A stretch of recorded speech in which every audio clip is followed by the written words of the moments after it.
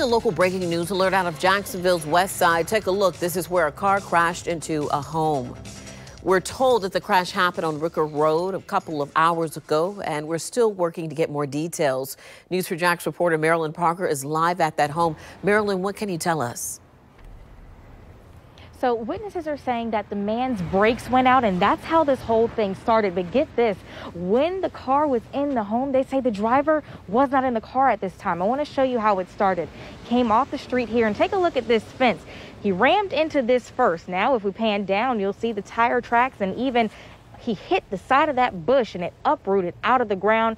Follow the tire tracks even more, all the way up to the side of this house. You can see bricks on the ground, and even wedged up against that car, you can see a dent in the back door and a big piece of a brick on the windshield. Take a listen to what the man who was laying in his bed where that car came in had to say about this entire accident. Oh, the first thing I remember was I was asleep in my room. And that room right there. That room right there. And like a second, I heard something like skipping. And right when I heard it, I woke up. I looked over, and next thing I know, that car ran right into the bedroom.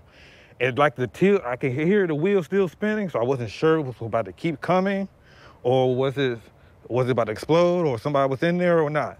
My wife came in, told me to get up. I got dressed, it just came outside. He says right now he's just feeling grateful that no one was hurt. He says both JSO and JFRD came to the home to check everything out, and ultimately a tow truck came and removed that car. And so right now we're still working to figure out where the situation is with the person who is driving this vehicle. Once we get that information, we'll update you both on air and online at news4jax.com. Reporting live tonight, Marilyn Parker, Channel 4, the local station.